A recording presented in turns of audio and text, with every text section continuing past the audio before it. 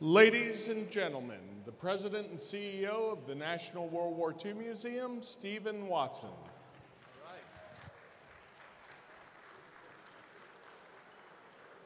Okay, well, good evening, ladies and gentlemen, and welcome to the U.S. Freedom Pavilion, the Boeing Center.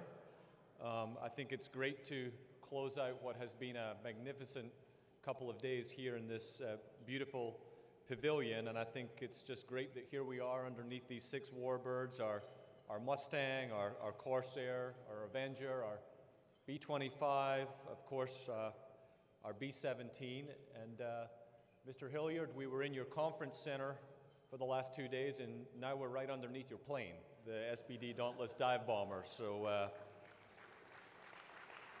thank you again for all you've done to support the museum.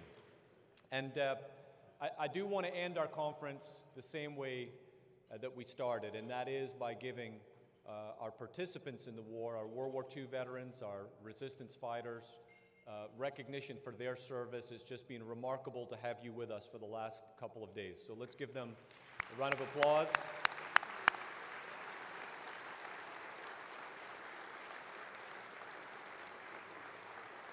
And so many of you have already come up to me and said how special it has been to have Nicole, Tony, and Lucky participate as speakers in this conference. So thank you for sharing your reflections with us. It's just been extraordinary. I also, of course, want to acknowledge our speakers. And, you know, I said this at the beginning, but many of you have come from far to share with us your time and your talents with us over these last 3 days. So all of our speakers, thank you for being here. It's just been remarkable to have you.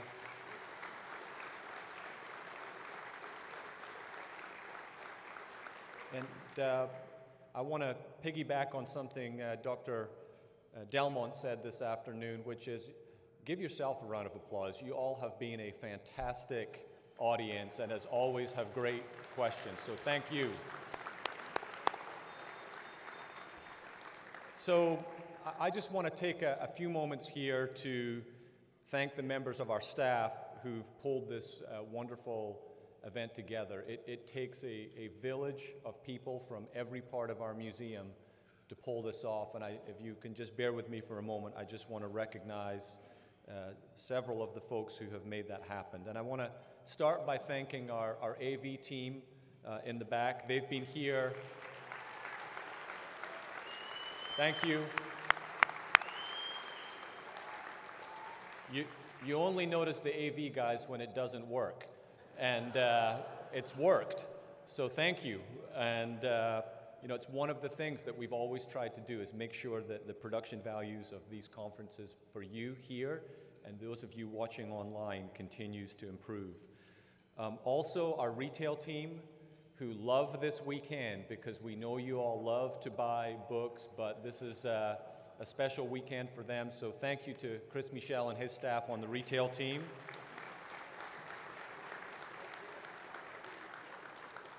I think we have a UPS and a FedEx plane arriving in New Orleans tomorrow morning to ship these out to you guys. So hopefully that's not too much of a budget buster, but we'll see. Also, our events team here, our facilities crew, they've helped with the planning of this conference. They help with all of the little details that goes into making this happen. So let's give our events team and our facilities team a big round of applause. Our institutional advancement team and the fundraising team, the membership folks that are here, worked with our partners at the Pritzker Museum. Many of you in this room, of course, who have been great supporters, so thank you to the institutional advancement team. Many of you are here tonight as well, so thank you. And I know many of you are also travelers and have been to just about every corner of the world with our staff and some of the speakers that are here, but our travel and conference team are also an integral part of pulling off this conference. And some of those folks had just gotten back into town from being in France, and others I know, like Carrie, many of you have been working with for many, many years. So let's acknowledge them for their great work also.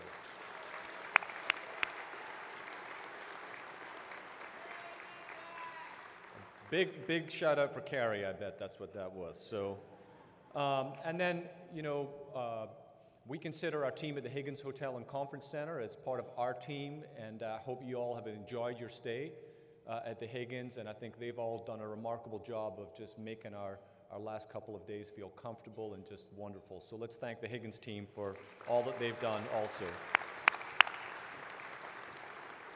And finally, of course, our team in the Jenny Craig Institute for the Study of War and Democracy, led by a gentleman who I will introduce in just a moment, Dr. Mike Bell. But I think just about every member of the Institute has been involved in putting this conference together. And of course, although he hates when I do this, I want to specifically recognize Jeremy Collins, and who's been involved in every one of these conferences, and I know he had a fantastic co-pilot this year, and Andrew Good. So Andrew, thank you. I think this was your first conference. Much appreciated. We know taking care of Jeremy is a big job, so we thank you for that. And then, really last but not least, of course, our presenting sponsor, the folks at the Pritzker Military Foundation and Pritzker Military Museum and Library, for their continuing support of making this conference great. Okay, so to bring us home, I want to ask our wonderful Master of Ceremonies, Dr. Mike Bell, back to the stage to introduce the final session of our 15th International Conference on World War II. Thank you all.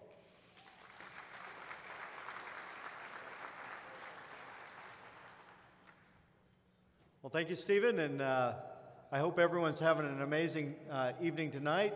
Great food, but, an amazing venue, but even better conversation. And, I think this is an amazing opportunity to culminate what has been an incredible campaign. So, since I've been here, we've talked about, we really want to host, as part of our General Raymond E. Mason Jr. Distinguished Lecture, Ben Macintyre. People say, hey, we need Ben Macintyre. And the great piece for us, fortunately, is the stars have aligned, and we have an opportunity to have Ben with us this year. And hopefully he thinks the stars have aligned as well, but we certainly do, and I think this will be, the goal this time was to bring different perspectives on each of the sessions, hear from amazing participants, authentic voices, different views, different theaters, but really to bring this to a kind of culmination this evening. And so no pressure, Ben. It's a pretty tough act to follow, though, particularly after Don's tour de force with Lucky Luckadoo in this last piece. So I just want to, make sure that the bar is set high enough. So Ben's the associate editor for the Times, and he's a best-selling author of an incredible 9 books, including A Spy Among Friends, which won the 2014 Spears Book Award. He's a leading expert on the history of espionage, which is always a kind of, crowd pleaser. So if you can't like espionage, you're probably either asleep or you're in the wrong conference. And his work, his scholarships inspired these popular adaptations, including the 2022 Netflix and Warner Brothers release, Operation Mincemeat, the true story that changed the course of World War II. So I commend that for you, which is based on his 2010 book of the same name. So Operation Mincemeat. Tonight you can watch it on Netflix, but not yet. You have to wait till after we're done.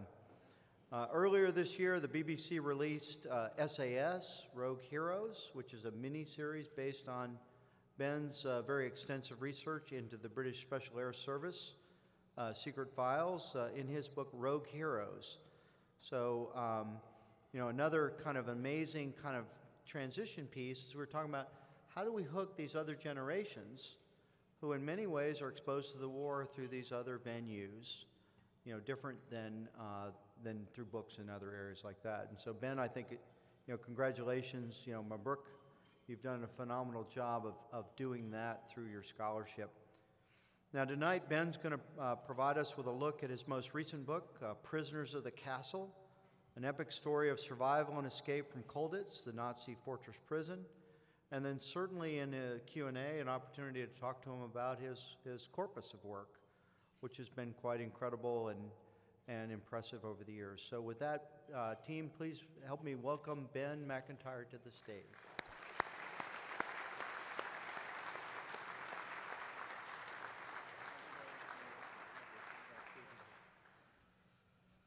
Ladies and gentlemen, good evening. Can I first of all say what an incredible honor and privilege it is to be able to give this closing few remarks. It has been a fantastic conference. I've attended every session. I have learned so much.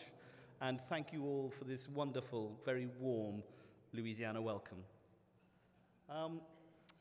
So, from this cheerful moment, I'm going to take you somewhere extremely grim. Now, is it coming up on these as well? No, not yet. Yes.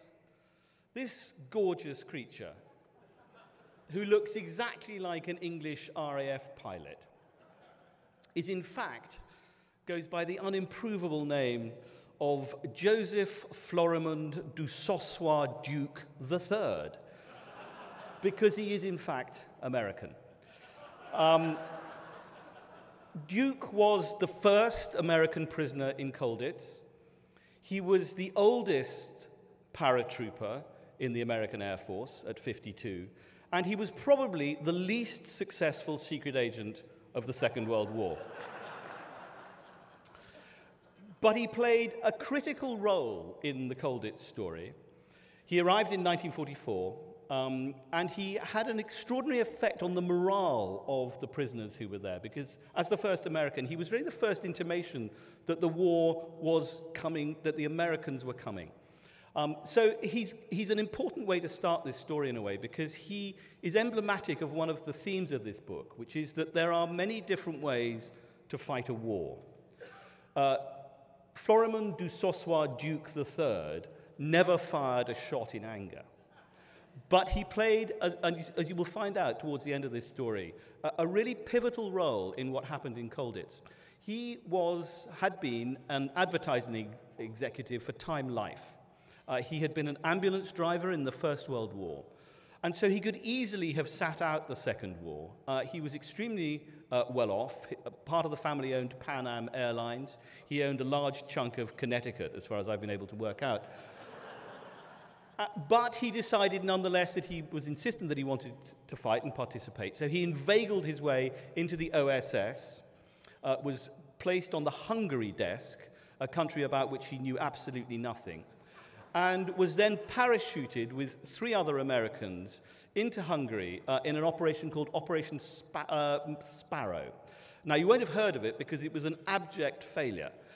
Because what Duke didn't know was that his job was to parachute into Hungary and try and persuade the Hungarian government, which was wobbling at this point in the Axis embrace, to come away and to sort of desert Hitler and join the Allied powers against him. What he didn't know was that, in fact, the American codes in Bern had been broken by the Germans, and the Germans knew he was coming. And so he managed to stay at liberty for about 12 hours before he was arrested, along with his companions, and taken to this place. This is Colditz Castle, Schloss Colditz. It stands on the eastern edge of Germany. It's about 20 miles from Leipzig. It's a vast 11th century Gothic castle. It has 700 rooms. It towers over the little town of Colditz. It's built on a cliff face. And it was the hereditary palace, really, of the electors of Saxony, the great hereditary rulers of Eastern Germany. And it was always intended to be an awe-inspiring place. It was intended to intimidate. And it was also always a place of incarceration. Frequently, it was a place of incarceration for the unwanted relatives of the electors of Saxony. The rightly named Augustus the Strong, who had 273 children, locked up quite a lot of them in Schloss Colditz. It then subsequently became a mental asylum. It then became very briefly a concentration camp as the Nazis were coming to power. And then, early in the war, in the middle of 1940, it became Oflag 4C, a prisoner of war camp for captured Allied officers. It's very important that the distinction is made here. This was an officers' camp, and it was run by the Wehrmacht. So it was an army-run camp. It was not a concentration camp. It was not a place of casual savagery. It was run mostly under the terms of the Geneva Convention. So the people who ran this prison camp tried to stick by the rules. And the idea was that it would be, first of all, impossible to escape from. And secondly, it was intended to house all the most difficult prisoners of the Reich. They were defined as Deutschfeindlich, which is a almost untranslatable German word, but it means literally German unfriendly. And these were prisoners, mostly officers who had tried to escape from other camps. So the idea was that it was to be, in the German terms, it was supposed to be the bad boys' camp. Now, if you are British, the very word Colditz has an extraordinary resonance. It is really very much part of British founding mythology. But it was not just a prison camp for Brits. As I've explained, the Americans arrived a little late, but they arrived nonetheless, as they did for the war. But it also contained French, Polish, Dutch, Belgian, Commonwealth soldiers. It really was a completely international camp. And it developed a very strange atmosphere because in many ways it became a kind of microcosm for the outer world that these officers had known beforehand. It developed its own culture. It developed its own theatre. It even developed its own form of cookery. There was a brewery in the basement. There was a winery. They produced Chateau Colditz. They even produced their own very peculiar kind of language because they were sealed off from the rest of the war. Prisoner of war camps have a very particular atmosphere to them. They're very different from civilian prisons because the prisoners inside them are literally prisoners of the war. They have no notion of when they are going to escape. Unlike civilian prisoners, they cannot tick off the passing days towards a moment of liberty. They don't know when they're going to get out. So that lends a strange stress to a prisoner of war camp. And the other aspect is that a lot of these officers were captured very near the beginning of the war. Many of them were professional soldiers who felt that they had failed in their duty, that they had somehow not managed to do what they were trained to do. And so the urge to get out and to get back to their native countries and to rejoin the war was very, very urgent.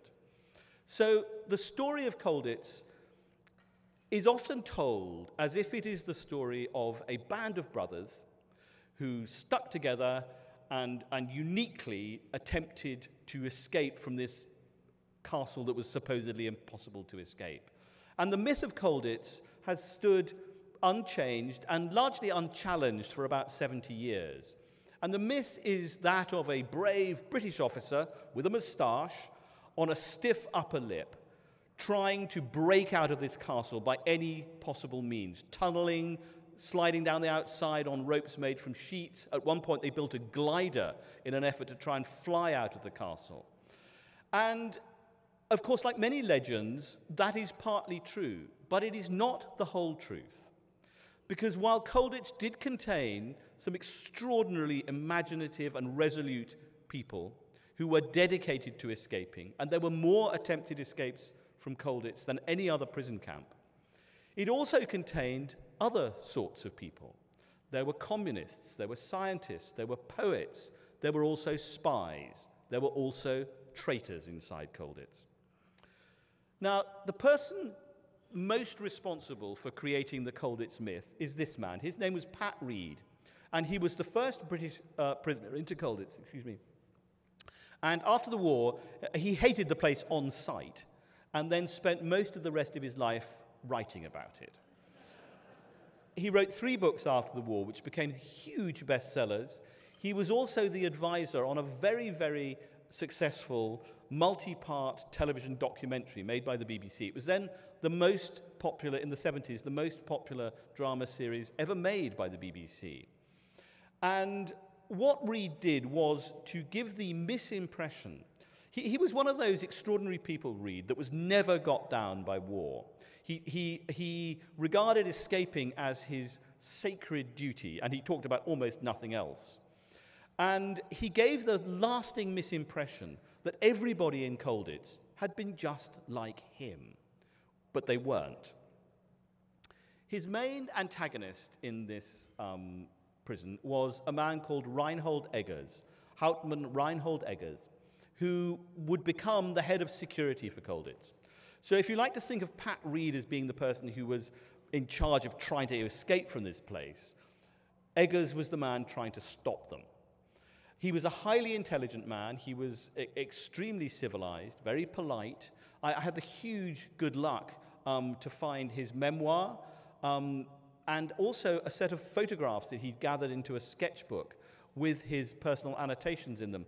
Eggers is an extraordinary man, and in many ways, he is the sort of hidden second narrator of this story. Now, Eggers had been a school teacher before the war in the town of Halle, not far from Colditz.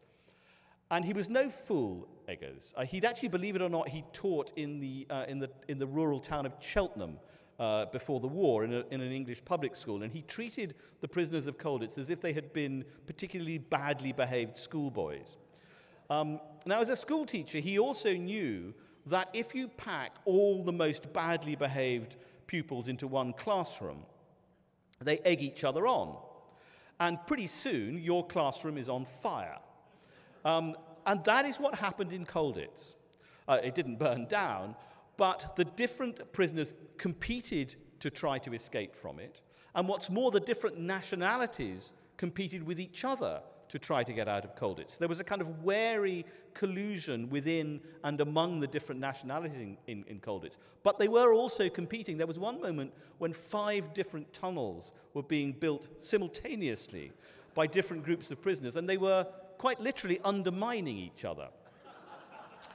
The other thing that Eggers worked out very early on was that while Colditz Castle looks very imposing and is very imposing, it is nonetheless an 11th century castle. And it had been built on to so many times.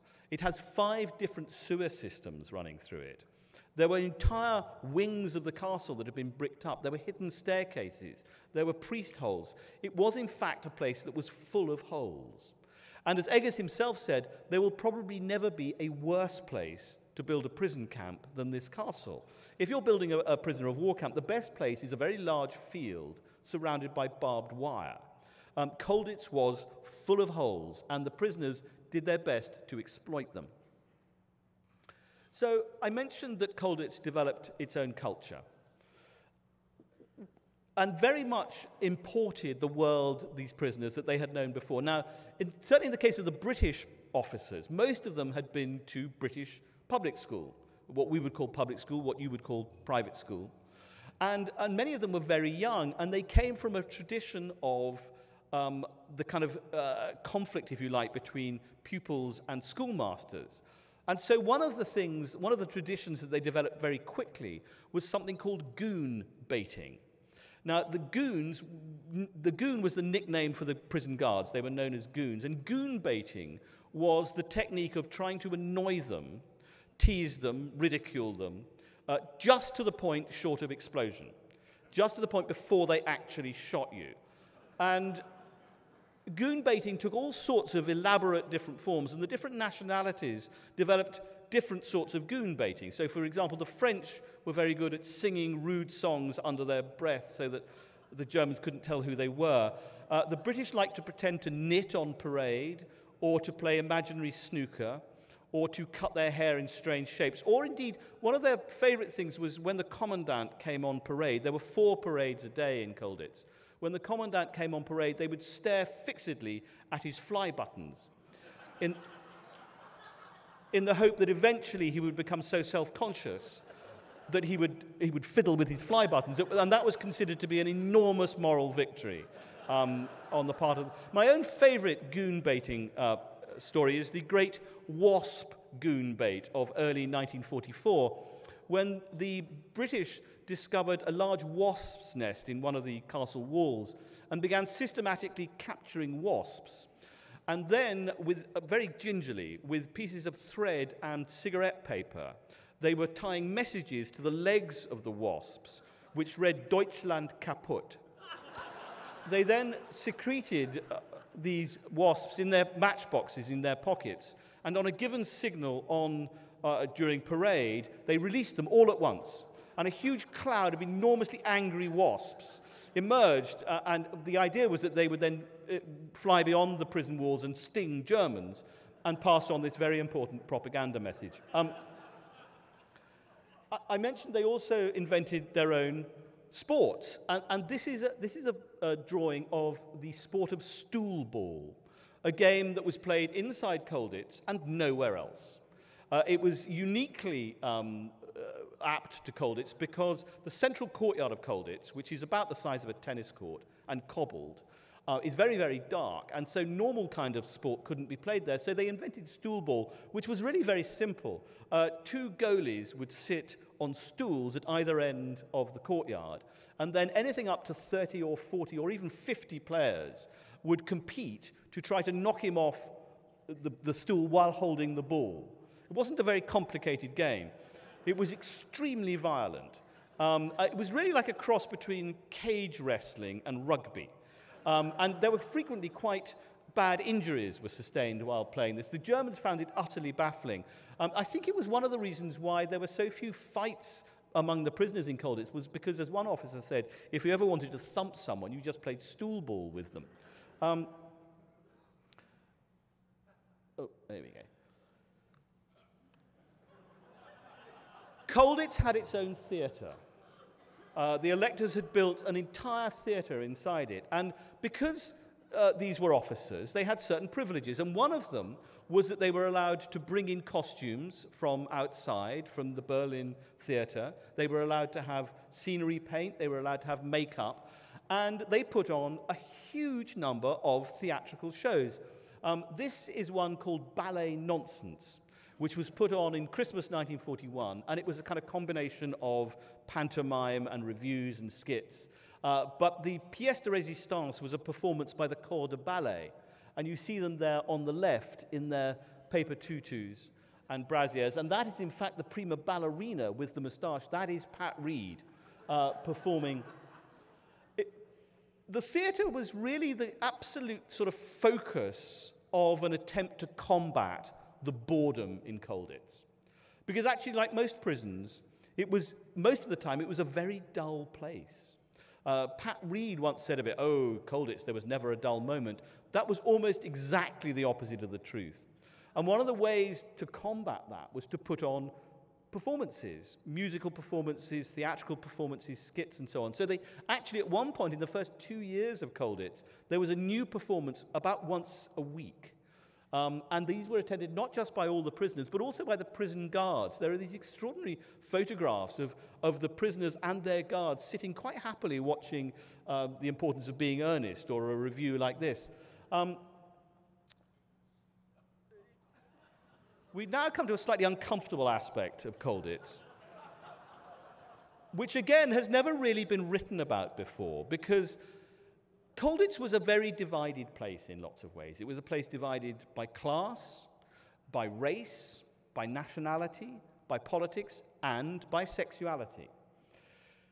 There was quite a lot of cross-dressing in Colditz, and there was quite a lot of homosexuality. And it's never really been written about, but in quite a few of the private memoirs written in later life, they reveal genuine and actually very moving love affairs that were taking place among the men of Colditz.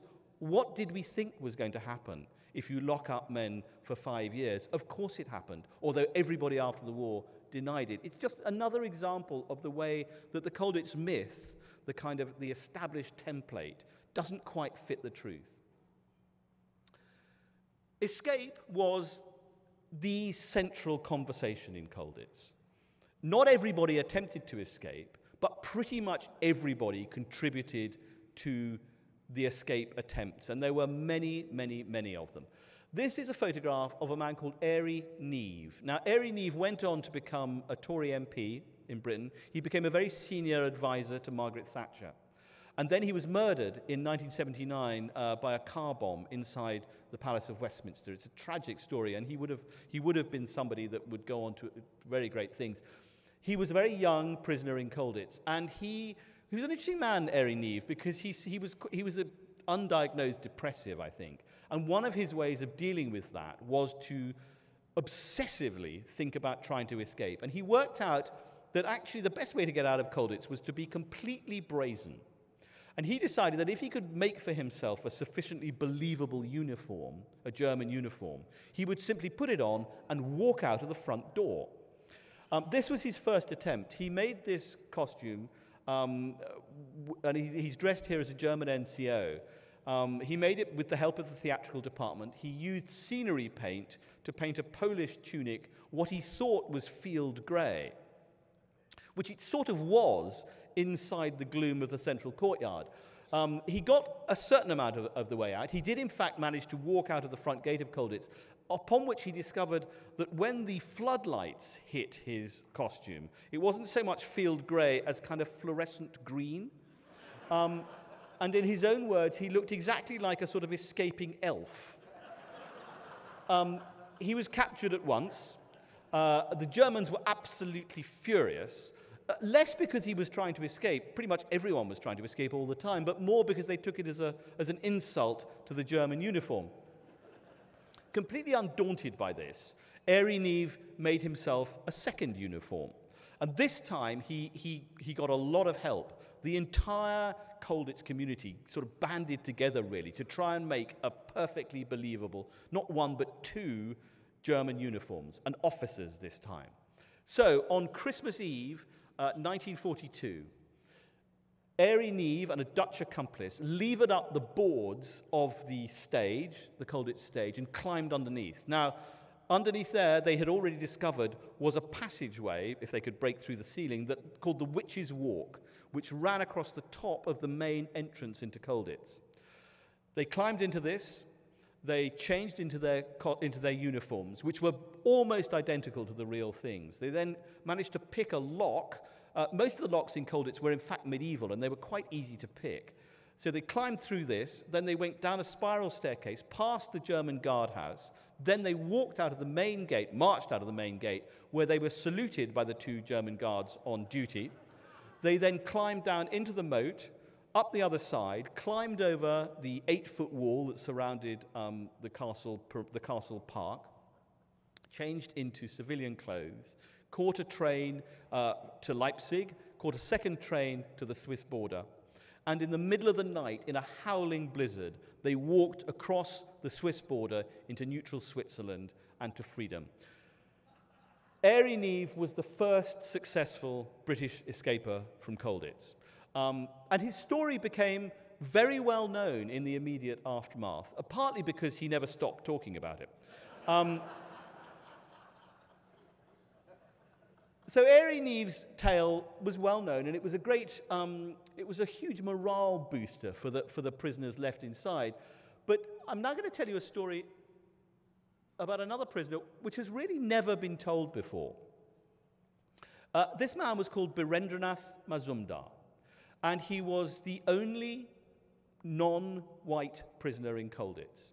He was, in fact, the only Indian officer in the British Army. He was a medic, he was a doctor. He was born near Calcutta, trained as a surgeon, was a very, very good doctor, and he was captured near Dunkirk right at the beginning of the war. And he more or less defined Deutschfeindlich. I mean, he was about as difficult a prisoner as you could get, Birendranath Mazumdar. He was constantly harassing the German guards to provide better medicine, to provide better nourishment for the prisoners, and eventually, infuriated by him, they shipped him off to Colditz, where he was, as I say, the only non-white prisoner. And it is painful to have to say this, but in Colditz, he suffered the most appalling racism. Not from the German guards. The Germans regarded Birendranath Mazumdar as a propaganda opportunity. I'm afraid it was the other prisoners who treated him completely as a second-class citizen. He was made to cook and clean. He was made to cook curries all day. He was nicknamed Jumbo. He was mocked for his accent.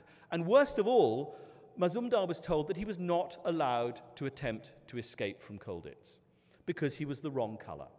He was told that if you leave the castle, they'll immediately identify that you're an escaped prisoner and you won't get very far. As I say, the Germans regarded Mazumdar as a propaganda tool, really, because one of the interesting things about Mazumdar was that he was a fierce Indian nationalist. He had volunteered for the Royal Army Medical Corps, but nonetheless, he was strongly opposed to British rule in India. The Germans got wind of this and tried to persuade him to broadcast to India on behalf of the Germans.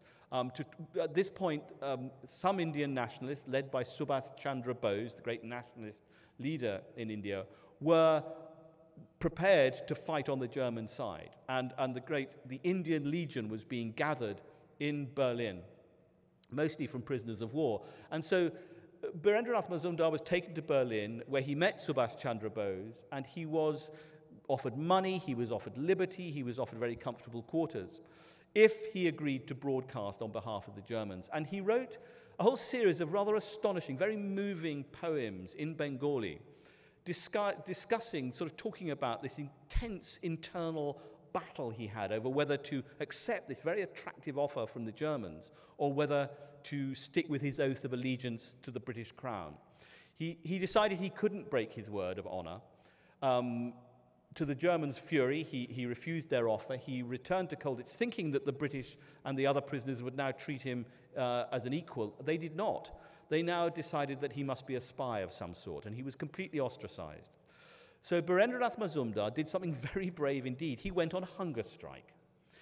Copying his great idol, Mahatma Gandhi, he said that he would eat nothing until he was moved to an all-Indian prison. There was one all-Indian prison in the south of France. He went on hunger strike for 14 days. He very nearly died, and eventually the commandant relented. Birendranath Mazumdar was moved to this all-Indian prison, from which he escaped. He climbed over an 18-foot barbed wire fence and walked 400 miles across occupied France to the border with Switzerland, where he struggled across the border, presented himself to the senior British officer in neutral Switzerland, whereupon he was arrested. It was assumed that Mazumdar could not have done what he'd done without German help. It's a terrible story, but again, it's one that doesn't really fit into our conception of what Colditz was like. And here's another one. As officers, the prisoners in Colditz had the right to servants. Under the Geneva Convention, all captive officers had orderlies, batmen, who would look after them. They would do the cooking and cleaning, but they were also prisoners of war. And you see a small group of them here. Their jobs were to cook and clean, polish boots, generally keep the place tidy. But they were also not allowed to escape.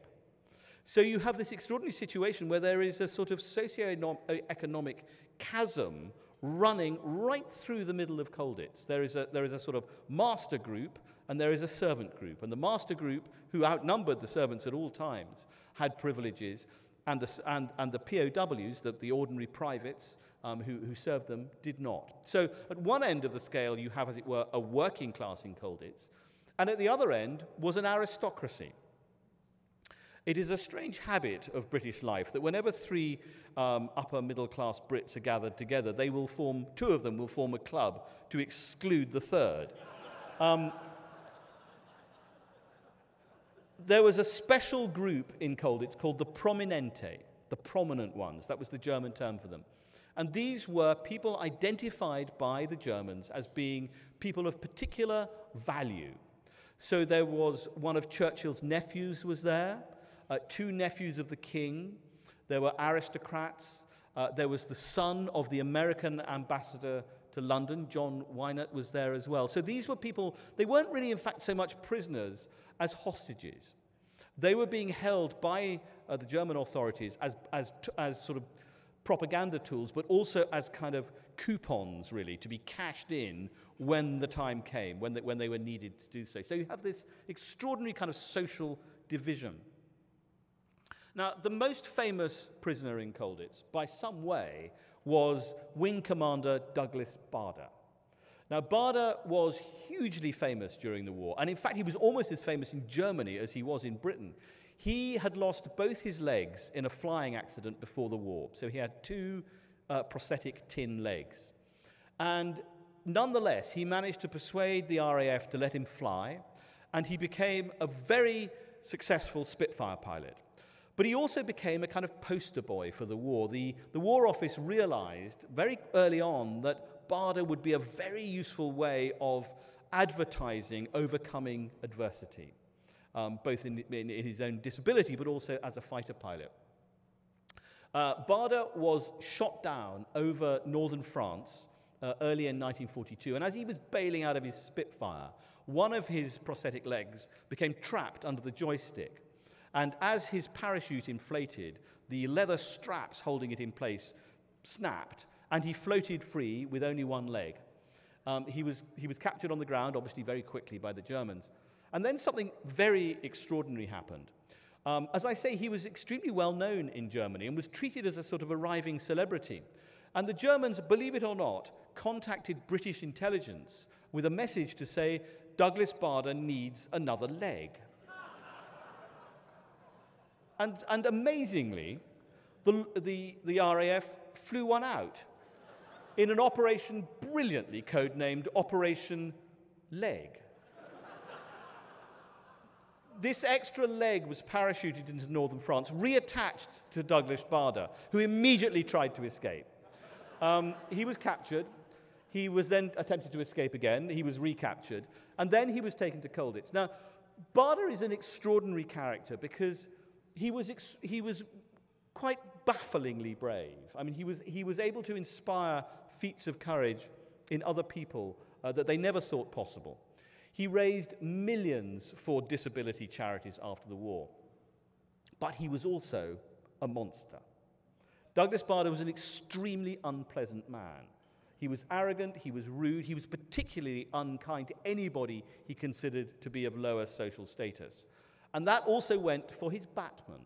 You see him here. This is, you see Bader with the pipe, and between his legs, squatting below him, is a man called Alex Ross. Now, Alex Ross was a medical orderly, a private from Scotland, who was there to serve Douglas Bader. And his jobs included cooking and cleaning, carrying Bader up and down 4 flights of stairs every day for his bath, and generally looking after him. Now, Bader had special rations because he was so well known. Luxuries like eggs and bacon and that sort of thing. None of this ever reached Alex Ross. Alex Ross could never recall a single occasion on which Douglas Bader had actually ever thanked him. 2 years before the end of the war, there was a prisoner exchange scheme in which ordinary prisoners, never officers, but sort of the other ranks, could be swapped out for captured German soldiers. And Alex Ross was selected for this. And he was excited and very, looking forward to this, obviously, because not least because it meant he would be able to get away from Douglas Bader. So he approached Douglas Bader in the courtyard and said, "I have very good news, Wing Commander, I'm going home." And Douglas Bader said, "No, you're not." He said, "You're my lackey." This is a quote. "You're my lackey, and you've been brought here to serve me, and that is what you're going to do." And that is what Alex Ross did. He spent another 2 years in Colditz, carrying Douglas Bader up and down stairs for his bath. Getting out of Colditz was extremely difficult, and became more so as the war progressed. But getting out of Germany was even harder, because you needed all sorts of escape equipment. You needed money, you needed passes, you needed disguises very often. You needed a whole set of kit in order to get out. Now, British intelligence had set up a special section called MI9. Now, we've all heard of MI5 and MI6. MI9 is much less well known. MI9 was the part of British intelligence that was devoted to aiding captured prisoners and encouraging both captured prisoners and downed airmen, particularly, to get back to Britain or to Allied territory. And so MI9 was in charge of shipping in contraband, really, money and all sorts of things like that. Now, Reinhold Eggers, the German security chief, was no fool. And he realized that the Brits, particularly the Brits, were bringing in huge amounts of contraband to help them get out. So he bought in an X-ray machine from a hospital in Dresden and began systematically to X-ray every single parcel, tin of food, letter, everything that arrived. And this is the haul. You can see the delighted German officers. This is the haul from one day of inspecting the intercepted parcels coming into Colditz. So initially, Eggers did very, very well. He was pulling all sorts of stuff out of these parcels. But then it began to dry up. What Eggers didn't know was that, in fact, the French and then the British had worked out a way to break into the parcels office, which meant that the parcels arrived in the evening. At night, the British and French would break in, extract from the parcels what they knew was inside them, what they called the naughty packages, seal them up again, so that by the time Eggers X-rayed them, there was nothing left in them. So how did they know when these parcels were arriving? Well, this was because very early on in the war, MI9 developed a thing called the HK code, which was a very complicated numerical and alphabetical code with which the prisoners could write to cover addresses, sending secret messages. And more importantly, MI9 could write back in what appeared to be rather banal letters from their families, but were actually warning them when these special packages were going to arrive. The man you see here is, I think, one of the great unsung heroes of the Second World War. His name was Christopher Clayton Hutton. He was known as Clutty. And before the war, he had attempted all sorts of careers, all of which had failed. Clutty was a fascinating character, but he was just about three-quarters bonkers. But he was a prodigiously brilliant escapologist and inventor. Under the auspices of MI9, he began inventing escape kit and different ways of smuggling escape material into Colditz. He would hide money inside gramophone records in huge quantities that would then arrive. He worked out ways to put passes into Red Cross, not the Red Cross parcels actually, but parcels of board games that would arrive for the prisoners to play. But they also knew that these contained perfect passes. He had a most extraordinary mind, Clayton Hutton. I mean, he also worked out a system for sending in uniforms that had special buttons on them with compasses inside, which unscrewed the wrong way. This was based on the impeccable idea that because the Germans were so logical, they would never try to unscrew something the wrong way. He also invented my own favorite thing, all sorts of mad gizmos, but one of his ideas was that before pilots parachuted into occupied France, they should be given garlic-flavored chocolate on the grounds that if they landed and were pretending to be French, their breath had to smell right. And I also love the idea that you couldn't persuade a British person to eat garlic unless he was actually inside chocolate. So Christopher Clayton Hutton was astonishingly successful. Of the 3,000 prisoners and downed pilots who managed to get back to Britain, more than half of them were carrying maps made by Christopher Clayton Hutton, which he hid inside boot heels, which he printed on special mulberry leaf paper so that it could be scrunched up into a ball. He's an extraordinary figure, Clayton Hutton, and I particularly like his story because we are all very familiar, particularly in this room, with the story of the war of territory, if you like, of guns and bombs and bullets. And then there is the hidden war, the one that I particularly love, the war of espionage and deception and secrecy. But there's also a war of lateral thinking that goes on. You can fight a war in lots of different ways. Clutty wouldn't have known one end of a gun from the other. But he did fight a special kind of war for which he's never really been appreciated. And he's a proof, I think, if you like, that they also serve who work out how to hide a compass inside a walnut. So Reinhold Eggers, the security guard that I told you about, was not only the chief of security, he was also the archivist of Colditz.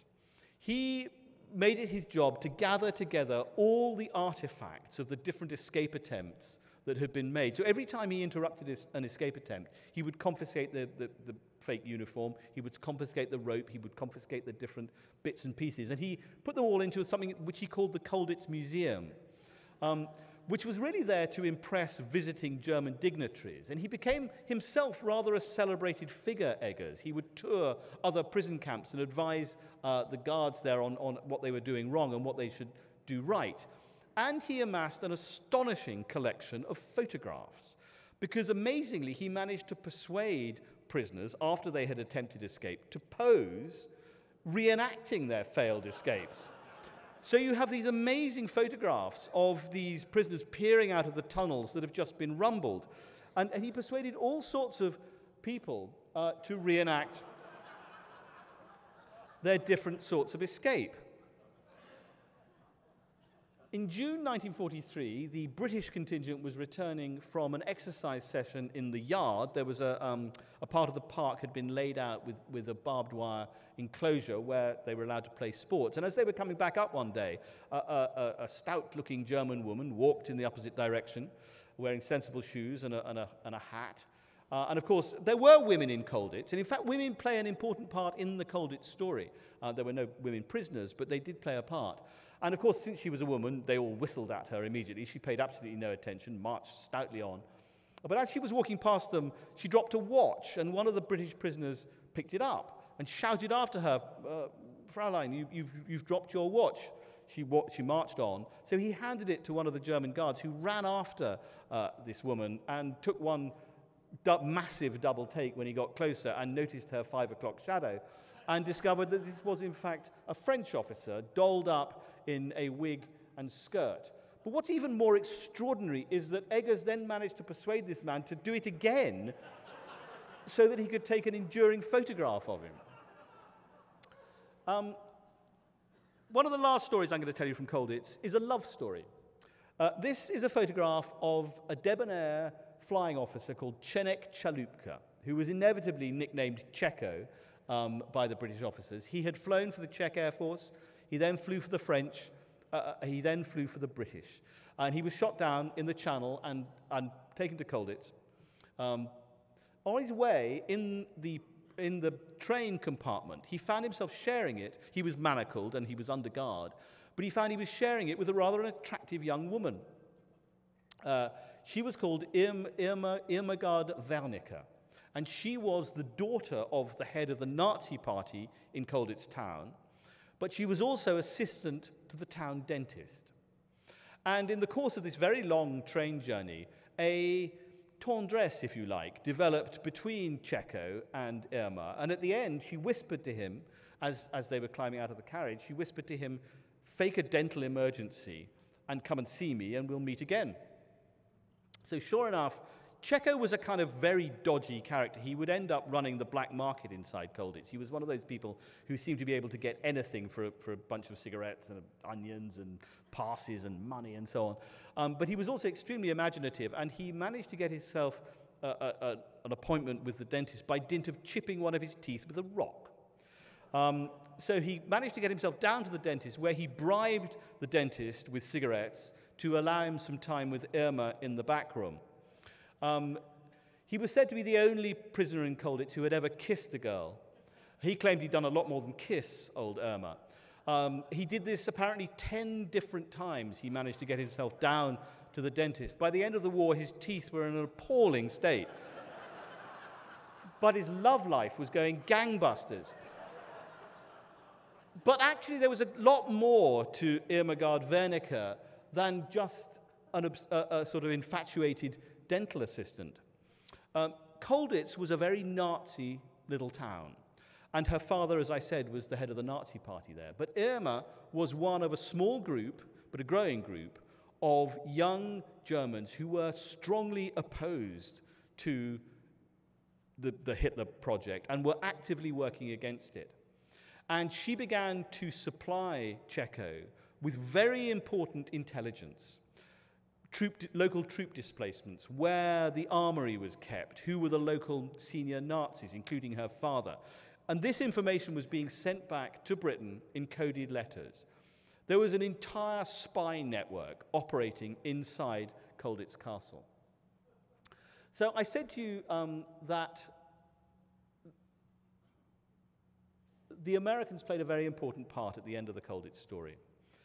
As the First Army was approaching Colditz from the west, and as the Soviets were pincering it, really, coming from the east, the SS retreated to Colditz town and threatened the commandant that they were going to take over the castle. And it was our old friend Florimond Duke III who negotiated really an agreement with the German commandant to make it look as if the German guards were still in control when they weren't. He persuaded the commandant to allow them access to the armory should they need it. And so in the final days of Colditz, as the First Army was approaching, you had an extraordinary situation where the prisoners had become the guards, and the guards had secretly become their prisoners. So the liberators of Colditz were 4 GIs from the 9th Armored Division, a reconnaissance unit that was sent ahead. And the first civilian into the castle was this person, again, someone that very few people have ever heard of. Her name was Lee Carson, and she was an astonishing woman war reporter. We all know about Martha Gellhorn, but Lee Carson's achievement was in some ways even more extraordinary. She had worked for Good Housekeeping before the war. She came from Chicago, and she was then sent out as a news service reporter.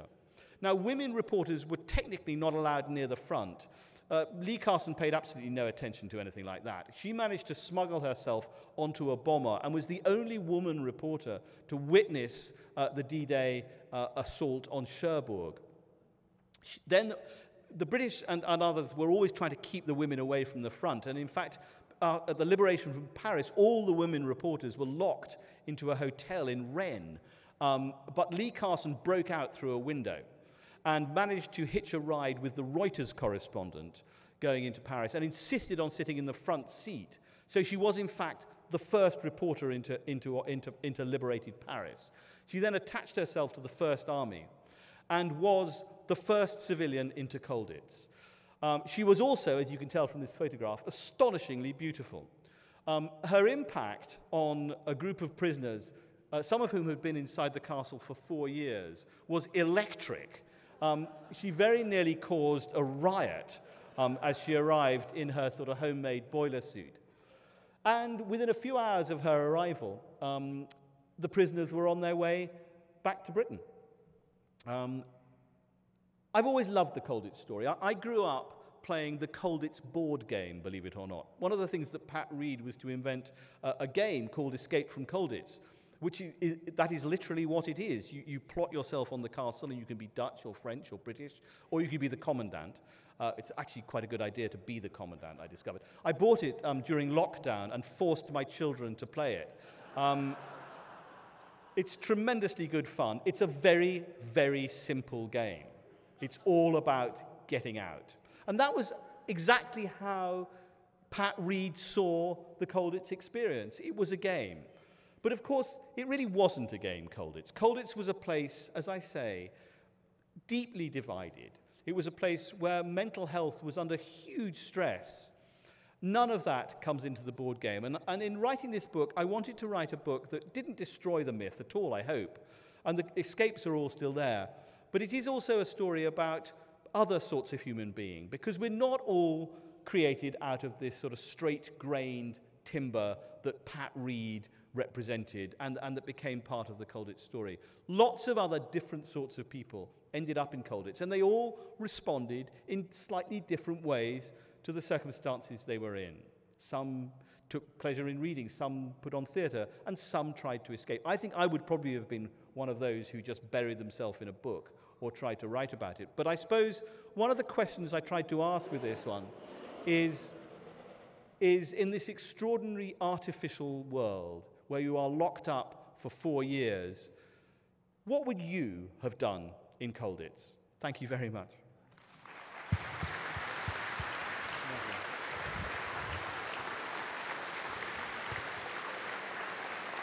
Thank you. Well, folks, I think you can see why we've been so eager to have Ben here. Ben, thank you so much. As detailed as the talk was, having read your book, I know there are a lot you left out. We're now ready for question and answer, so please raise your hand. We'll bring the microphone to you. We're going to start to your left, Ben, with Connie. If you could please stand, ma'am. Hi, Ben. Hello. Thank you at first for being unambiguous about questions of sexuality, because very early on I was like, is this a thing? So thank you for that. I have two questions. One is a little bit silly and one's kind of a footnote, but I'm curious. First of all, the Polish prisoners, you say they were all accorded privileges according to the Geneva Convention, but I know that German propaganda and German race theory didn't really see Poles as fully human. So I want to know how or why they were given those rights in this context. Next one is the silly question. You mentioned the theatrical productions. So I know that when Shakespeare was writing, women weren't allowed to be on stage, so all the actors had to be dudes. Did they put on Shakespearean productions in this prison camp? Let me answer the second one, which is not silly at all. Yes, they did a lot of Shakespeare. They did a lot of Shakespeare. And in a way, you could argue it was closer to the kind of Shakespeare that Shakespeare himself would have put on, because absolutely all the female characters were played by men who immediately became objects of desire to some. So it's a fascinating kind of part of the story that's never been told. You're absolutely right about the Poles. The Poles were not regarded by the Germans as being signatories to the Geneva Convention, because as far as the Germans were concerned, the Polish state had vanished, that there was no longer a Polish state. And so the Poles were treated as officers, but on sufferance. And it was made absolutely clear to them that the Germans did not regard them as being on the same level as the other officers. And the Poles, to their great credit, made it absolutely clear that they did not regard the Germans as being anything other than complete scum.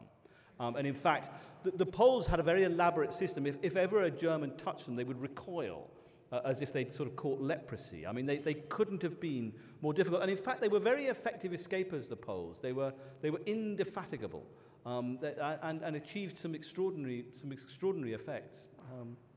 Yes, lovely. We have a question towards the center, Ben. I'll get to it in just a moment.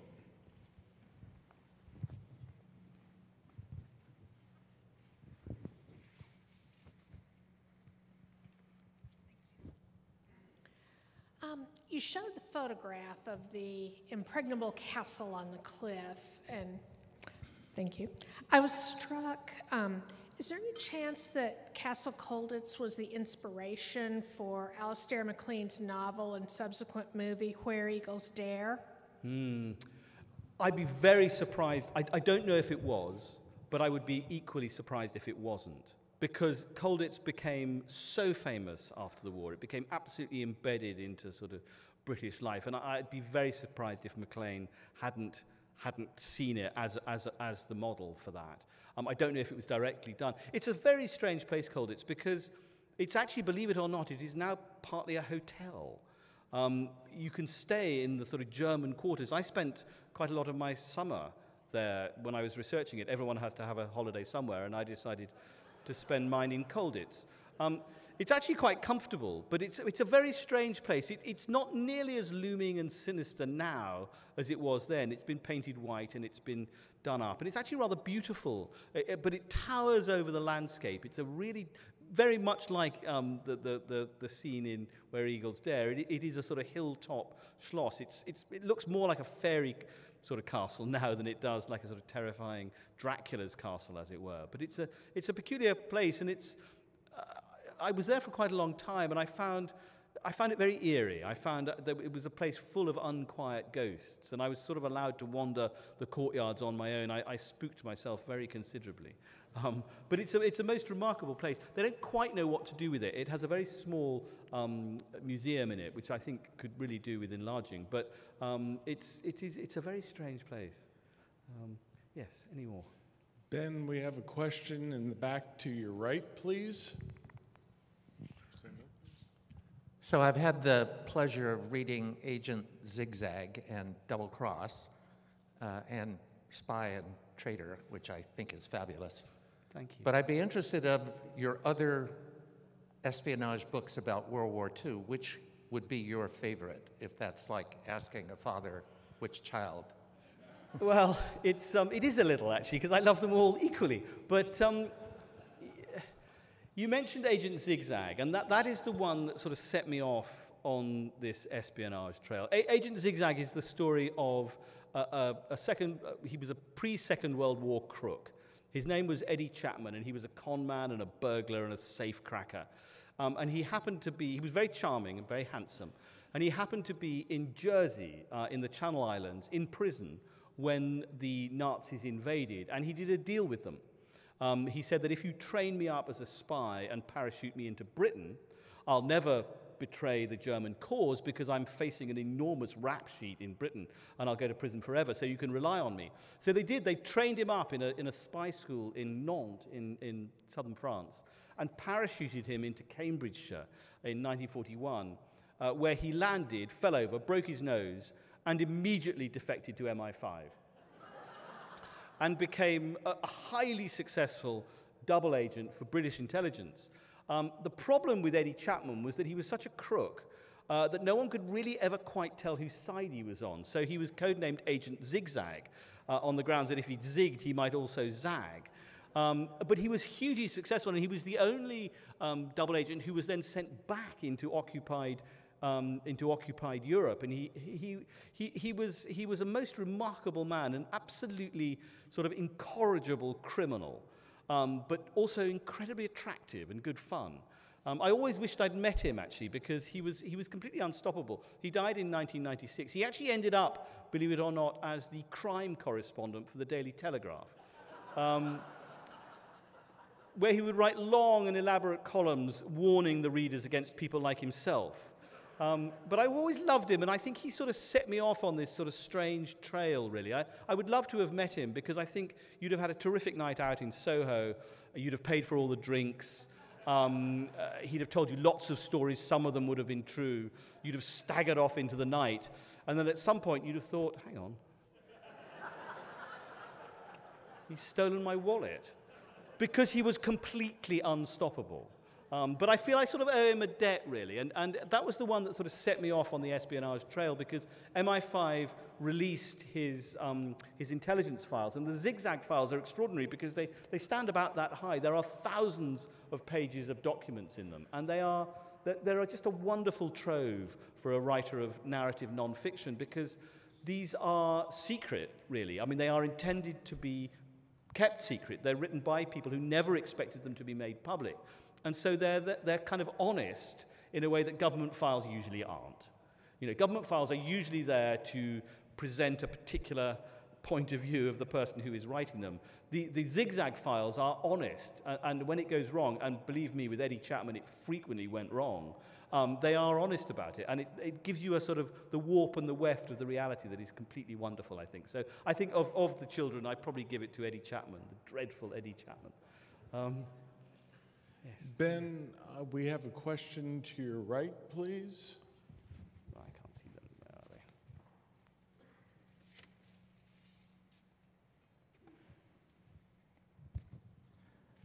Thank you for the presentation first, Ben. Pleasure. The serious question will follow, but the first one, seriously, vacation at Colditz? You don't have a life or a wife to prevent you to do things like that? Oh, no, she came too. Okay. Oh, yes, wow. no, she loved it. I'm impressed. You'll teach me that later, Actually, okay? she didn't, but yeah. I'm curious about the fact that were there the same thing, like this social class division in other nationalities, like the French or the Polish or whoever they were? Yes. Who were the French, by the way? Who were there? There were the same divisions. Absolutely, it was part of the Geneva Convention that all officers had the right to their own servants. I don't think it applied to the Poles, by the way. I think that was one of the ways that they were restricted. But the other nations undoubtedly had orderlies to look after them. And the French contingent was further divided by race. One of the most sort of shocking things I discovered about Colditz was that very soon after the French contingent arrived, the Aryan French soldiers, if you like, announced that they refused to be billeted with the Jewish French soldiers. So the Germans, spotting again a prime propaganda opportunity, moved the French Jews to the attic, which immediately became referred to as the ghetto. And it caused a huge division within Colditz, particularly actually between the French and British contingents. Airey Neve, for example, was absolutely outraged at the idea that some of these French officers, they were all officers, but the sort of more pro-Vichy element in the French contingent, who were, Pétainistes, who were still supporters of the Pétain collaborationist government, were also anti-Semitic racists and demanded that the Jews be kept separately. That seemed to me to be an astonishing idea, but it gives you an idea of just how completely the world inside Colditz really did mirror the world outside it. I mean, they brought with them not only a lot of the good qualities that they had, but a lot of the prejudices and the bigotry that was prevalent outside. Another question to your left with Connie. Can you tell us if there were acts of brutality within the prison itself by the guards, especially retribution against those prisoners who attempted to escape? The short answer is none. There was no, there were incidents. If you were trying to escape and you refused to stop, you were quite likely to be shot. And that happened periodically, and that was understood to be part of the game. But no, there was no systematic brutality against the prisoners. And if they escaped, the worst that happened to them was that when they were recaptured, if they were recaptured, they were brought back to Colditz, and then they would spend 3 weeks or 4 weeks in solitary confinement, and then they were out again. But it has to be said that the whole atmosphere in Colditz changed dramatically and permanently after Hitler issued the notorious Commando Order, which many of you will be familiar with, which was when Hitler had become so enraged by the commando activities in occupied Europe that he ordered that anybody caught behind the lines, as it were, in civilian clothes, who was actually an Allied soldier, was to be treated as a spy and shot. And at that point, the whole actuarial calculation involved in escaping from Colditz changed completely, because no longer was it a game. In fact, the commandant put up a notice saying, escaping is no longer a game. If you are caught outside the walls, you will be killed. And inevitably, the number of escapes diminished dramatically. There were very, very few escapes after that. They didn't stop completely.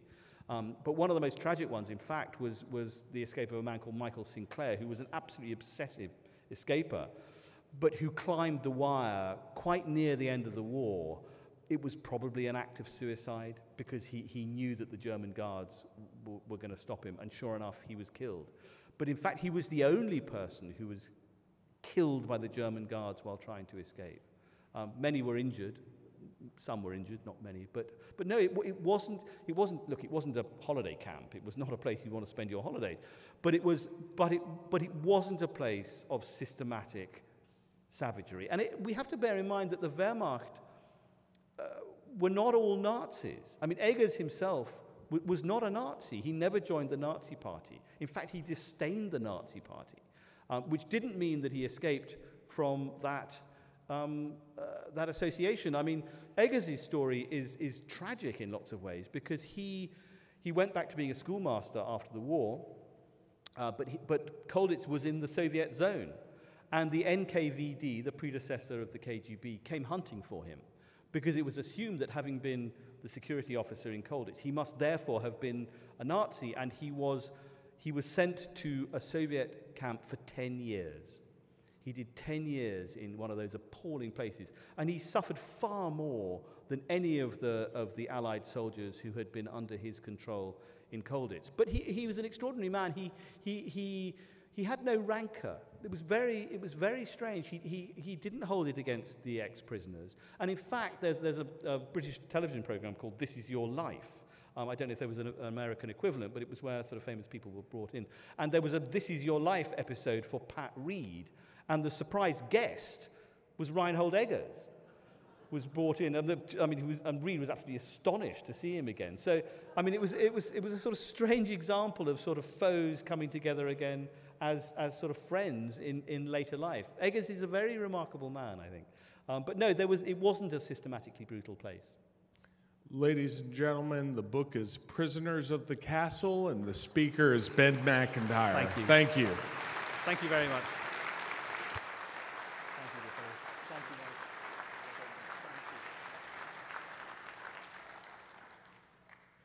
So Ben, thank you for that. You know, we've got some new terms, goon baiting, prominente, little bonkers. But I have to admit, you know, what you described, you know, 4 years locked up, really bizarre creativity, kind of a remote place, looks like a medieval castle. Sounds a lot like West Point to me. So, you know, I don't know, you know, I'm not sure how bizarre this really is, but I think I can relate to it. I had to realize it was Colditz Castle, not West Point, New York. But, you know, thanks for that. It brings back a lot of memories, not all of them good, but pretty amazing. You know, thanks everybody here. You know, thanks to Ben for the amazing presentation. You know, let's give him a huge round of applause.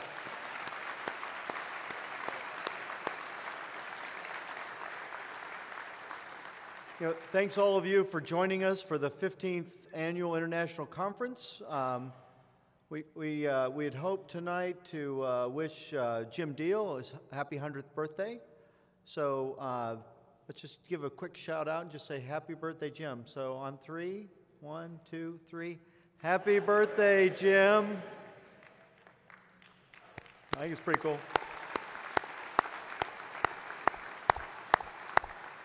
So, you know, our goal is to have Jim here next year. You know, as Stephen mentioned, this truly is our foremost adult education event of the year. We're thrilled that you can join in this, but also enrich it by your presence and by your participation. And, you know, this has been an incredible event, and I think everyone's taken something from every session.